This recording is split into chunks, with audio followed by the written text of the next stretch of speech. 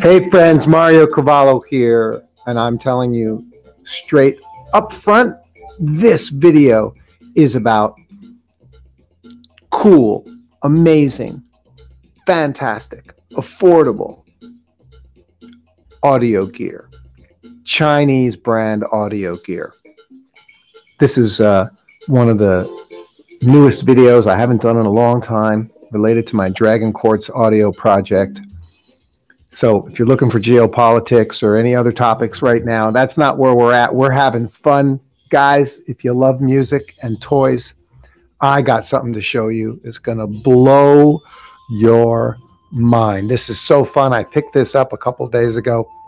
In the world of audio, I notice people are dissatisfied because these days when you buy audio gear, you buy an amplifier, it's got no tone controls on it, even good ones. Now look, here's my Cayenne A88T reference hybrid tube amplifier.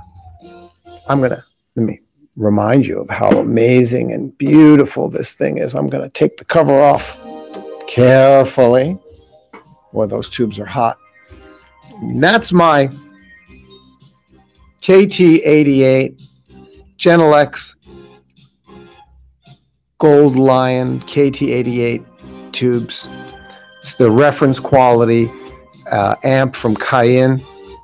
It's got upgraded something or other Japanese transformer, and this thing is the best. It's $2,200, and it doesn't have tone controls.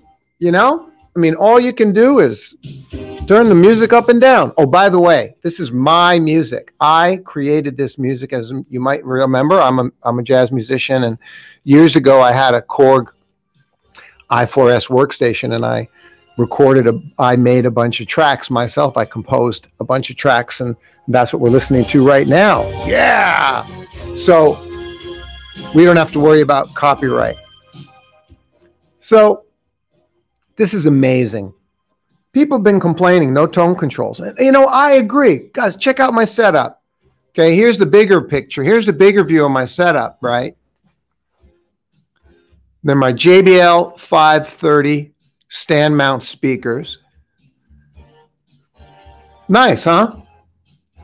And, you know, they're great. Amazing, balanced, accurate sound. I'm so happy with them.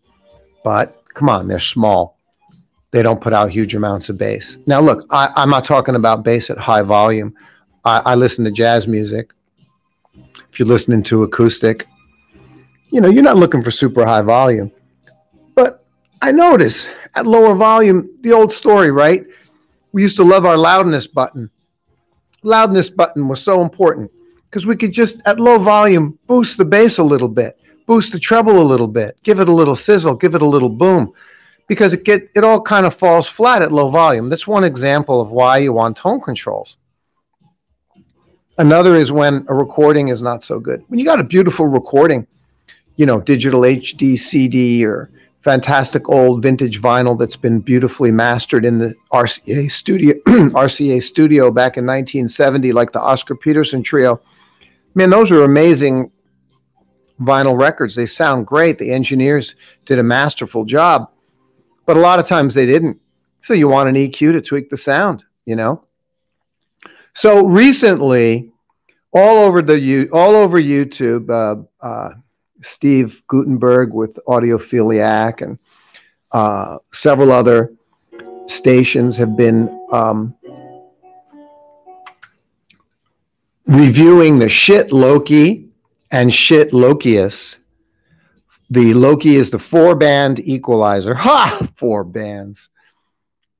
And the Lokius is 6 bands. Now, the thing is with these bands is that because they're only 4 or 6 bands, each one covers a very wide territory in terms of the slope to the left and to the right of how sharply that control is around that one, revolves around that one particular frequency, right? And so you really don't have a lot of control.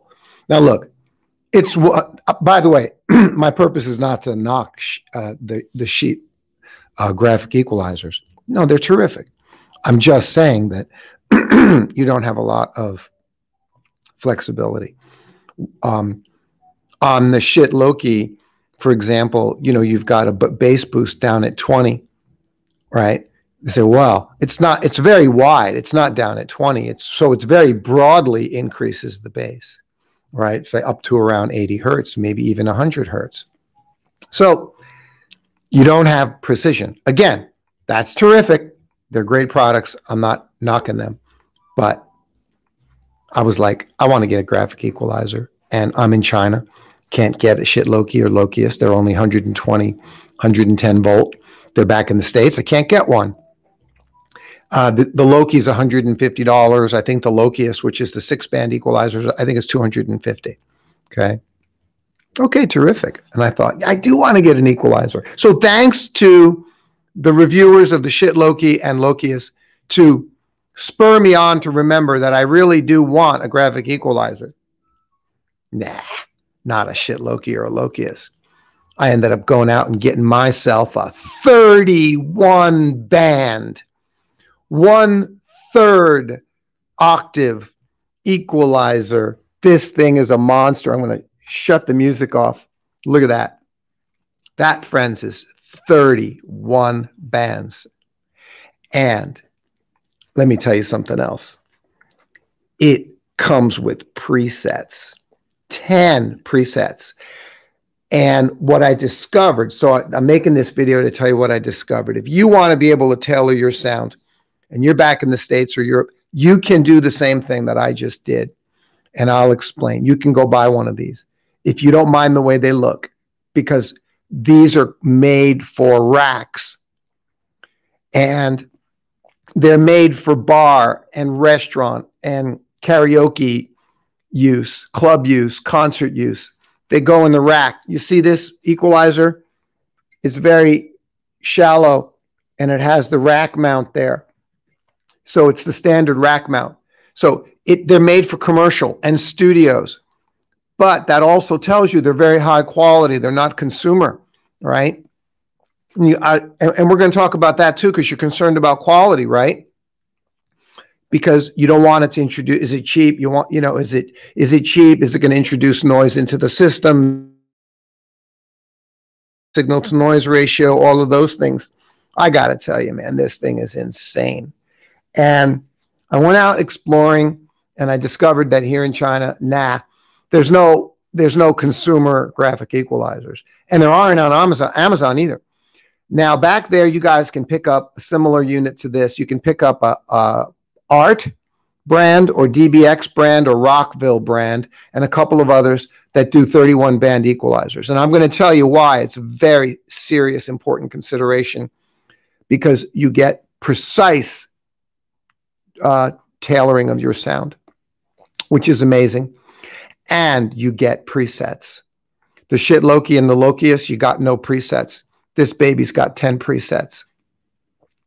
Now, the other thing is they only go in line wherever you put them. So let's say you're going to install this thing, right?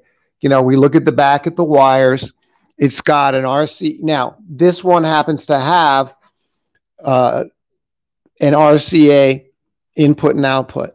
It's got a XLR input and output. It's got headphone input, 1/4-inch jack input and output, and RCA input and output. Now, the DBX doesn't have RCA, so you really can't buy that one. So you got to make, I think the other ones have RCA in the back. Okay, so you probably need that. All you do is put it in line. Now, but you can only put it in one line, right? So here's my vintage analog, pure analog all the way. My Nagauka MP110 cartridge on my Amari LP10 MK turntable, to the preamp, out to directly out to my Cayenne amp, and I'm done. Pure analog. Over here on this side, I got my digital. I bought my FX Audio M1 DAC.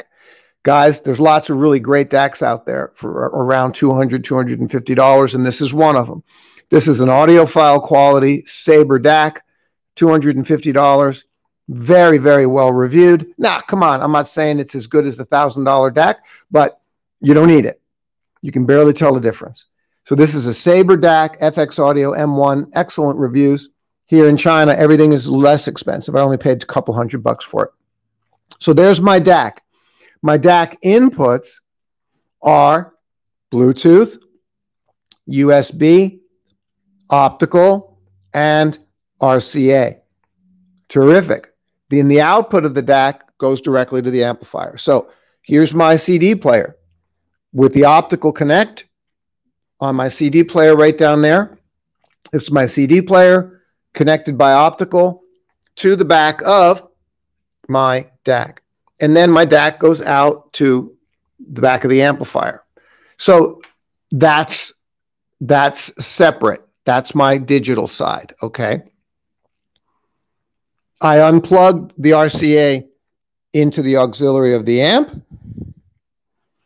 plugged it into the RCA input on the back of the equalizer, and then had another set of RCA connectors on the RCA output to the amplifier. So I just put it in line between my DAC and my amplifier. Doesn't matter what amplifier you got.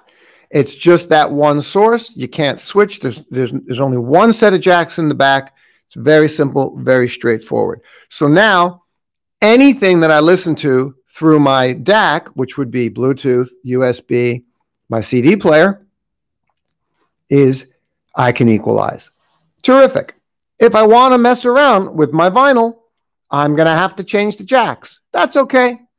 But that's not my main intention of why I bought it. What I want you to understand, and I'm going to keep this thing, bring it in close and show you. These bands, when I get too close, let me see if we can try and get, excuse my camera, but you got 20, 25, 31.5, 40, 50, 63, 80, 100, 125, 150, 200, 250, 315, 400, 500, 630, 800, 1K, 1.25K, 1.6K, 2K, 2.5K, 3.1K, 4K, 5K, 6.3K, 8K, 10K, 12.5K, 16K, and 20K. That is insane. That is insane. And you got 10 presets. How does this thing work? It's easy. It's digital. It's not analog. Okay, so how does this thing work? Piece of cake, man. Let me show you real quick. And I'll wrap this up. You push the button. And, oh, hang on.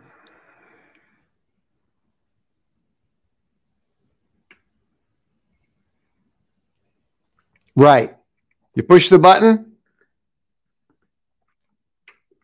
And right now I have it over here. You see, you can select it. So you push the button, you select which band. You can see it moving. See that? You select which band. So here's my 40 cycle, 40 hertz, 50 hertz, and 63 hertz. Separate, tight, precise. 40 hertz, 50 hertz, and 63 hertz. Right there. So I got it on 40 hertz right now. Okay? And then I can just use the other knob and adjust it up, adjust it down, and you can see right there, it goes in half dB increments, up and down, up all the way up to 14. So I think it's up and down 7 dB. I think. I don't quote me. I think that's what it is. The manual does not give a lot of detail, and it's in Chinese. All right. So that's it. You adjust it. Now, I've got it boosted a little bit at 40, and I've got it boosted at 50, and then a little bit at 63. I got it boosted about five settings at 50 and about 3 at 63. The point I want you to know, I want you to understand. I'm going to come over here and talk about this. We're going to talk about my JBL 530. This is a 5 1/4. Look, it's a big cabinet, and it's an incredibly well-made speaker. People who review these know how good they sound. But look, folks, it's a stand mount, 5 1/4 inch two-way. I listened to it, and it sounds great, but at medium volume, I just wish it had more bass. And you don't want to use a single tone control that boosts too wide a range of bass. That's the problem with the Schiit Loki and the Schiit Lokius. They boost the bass, but it's a very wide range of bass. And that puts more strain on a smaller woofer. I don't want a subwoofer, guys. I just, at medium volume and low volume, I want to hear lower bass. I want to have that little more guts to it. Okay. And, oh, I forgot I can play music. That's what I want. Okay. And if you boost the bass on a wide tone control, it's just too much. It's too much. And I don't want to do that. So look at how precisely the JBL 530, I know that woofer design up to medium loud volume levels goes down. That woofer design in terms of the frequency response goes down into the low 40s. It does. It's got satisfying bass down into the low 40s, but no lower than that. And so at medium volume, if you boost tightly 63 or 50 or 40, even down to 40, I've played with 31.5 and there's absolutely no response because the woofer just doesn't go down that low. 40 is deep and I can hear the difference, and that proves that the woofer goes down to 40, but it rolls off sharply after that because at 31.5 there's nothing there. 40 is very precise because these are tight bands. These are 1/3 EQ bands. So the roll off on the left and the roll off on the right and the roll off on the left of each band is very tight. So you can precisely adjust the sound. That's really important because I want to be able to boost 40 or 50 or 60 and not boost it all too much, too broadly. I can be very precise, and that also saves the woofers and saves the amplifier from being too strained. Come on, it's a 5 1/4 inch speaker. I want more nice bass out of it. When I have done this, and I played with it yesterday, I boost 40 and 50 a few 3, 4, 5, 6 dB at medium volume, and I'm like, wow, it adds some guts to it. It's without sounding boomy at all. So a wider tone control is going to also boost up to around 80, even 100 hertz. You get too much bass. I don't want it. I want my precise, deep, low bass only at revolving around that 40 hertz or 50 hertz, tops 60 hertz. I do not want to boost 80 hertz at all. And this makes my speakers sound amazing. Same is true for the high end. I've got only a 1 dB boost at 10K and a 1 dB boost at no boost at 10K. I got a couple of dB boost at 12.5K and a couple of dB boost at 16K, and that's it. And they're tight, precise boosts. Also, this is the gain control. It's literally a gain control. This one right here is a gain control, and it comes defaulted to 64. In combination with my DAC, I've got it set at 80. There's my set. Check it out. Save. Preset number 1, saved. Unbelievable. Saved. Preset number 1. Save. Preset number 2. I have it different. I'm not going to change it right now. There's preset number 2. So it's got 1, 2, 3, 4, 5, 6, 7, 8, 9, 10 presets.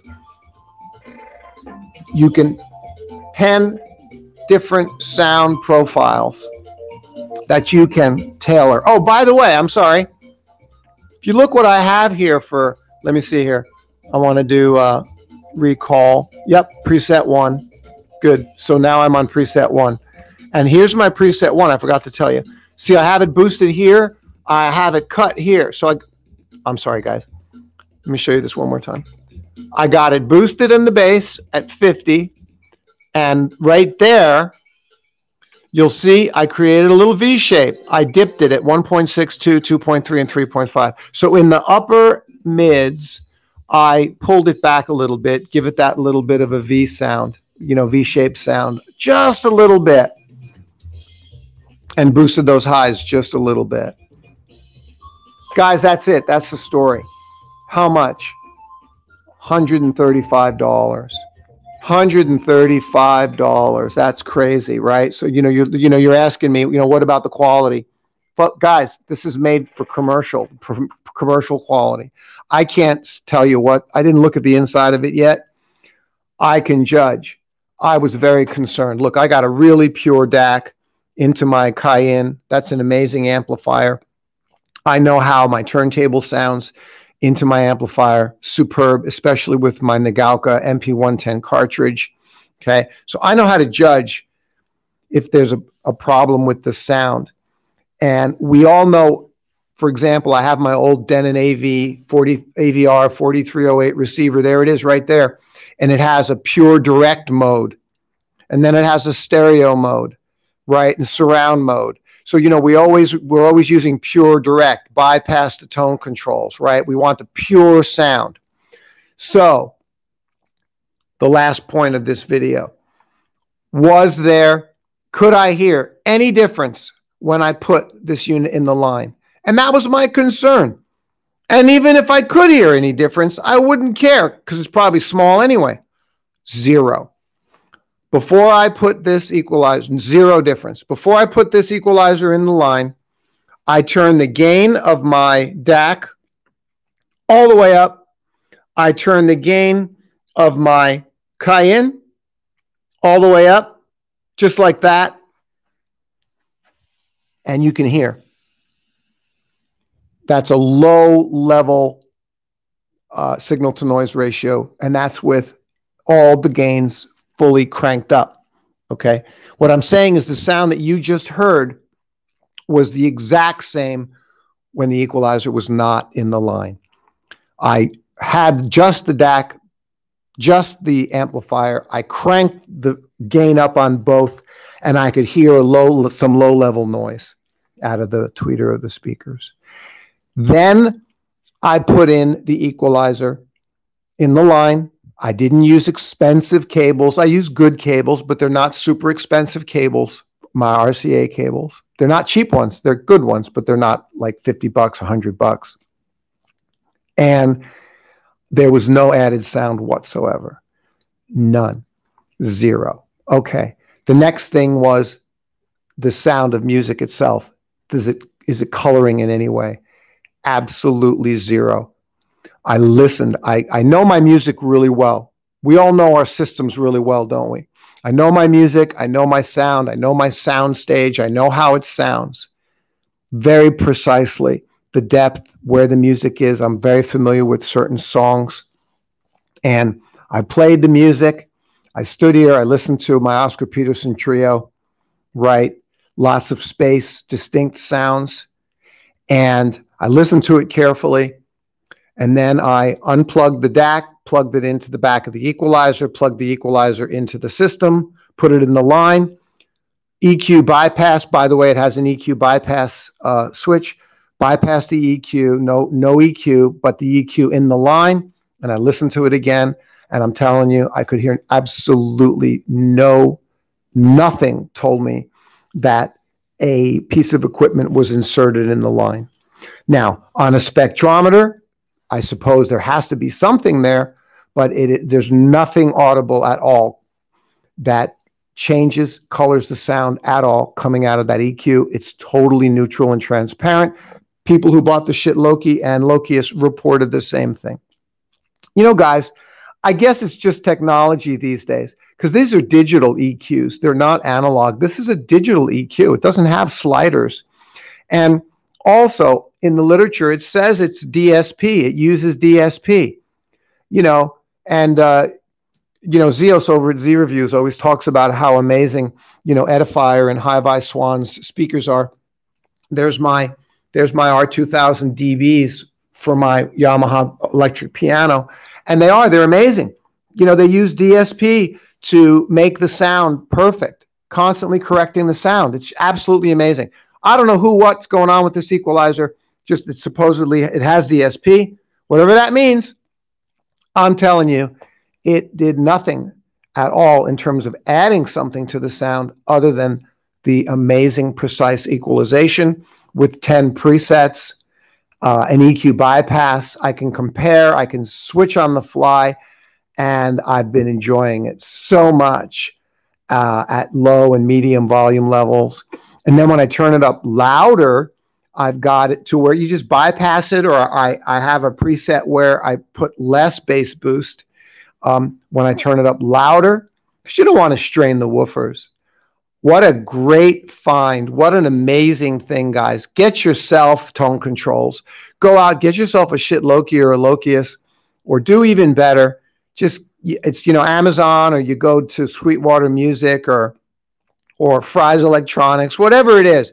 Go and get yourself a commercial 31 band, 1/3 octave digital equalizer. Amazing, precise tweaking. It preserves your woofers. It gets you the exact sound that you want. You can tweak like crazy. It puts less of a strain on your system. Quality now is through the roof because of, just advances in technology. As we all know, in the digital world, digital amplifiers, digital this and that. And I'm not a tech guy. And like I said, it's got presets, 10 presets, so convenient. And only $130 is what I paid for this one. And it's amazing. I think the ones on Amazon are like $250, $200, $250 or something like that. So that's it, guys. I had so much fun discovering what a toy. And that's what this video is about. What a toy. This one is a UBS APX 58 Professional Audio Products digital graphic equalizer. Fantastic. That's it. I'm done. Happy to share this with you. Hang Tua, thanks for joining me. I didn't advertise this at all, promote that I was going to do this. Having fun talking about Chinese audio brand products. I love my Cayenne KT88 reference amp. Well, what's not to love? It's a lot of money. I love my Amari turntable.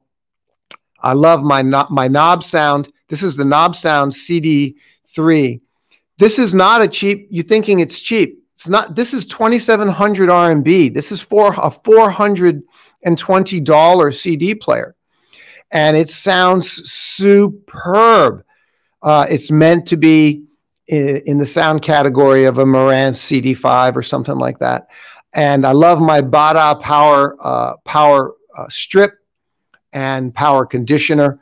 And now I have this amazing 1/3 band octave, 31 band equalizer with presets. That's it, guys. Have a fantastic time. Dragon Quartz Audio, Chinese brand audio products, and all just amazing what's happening in the world for us. We want to have great sound and on a budget. And that's it. I'm done. Hey, please subscribe to my Substack newsletter, Counterpoint China on Substack. And of course, subscribe to me here at YouTube and follow me on Twitter. And that's it. Thanks, everyone. Bye-bye.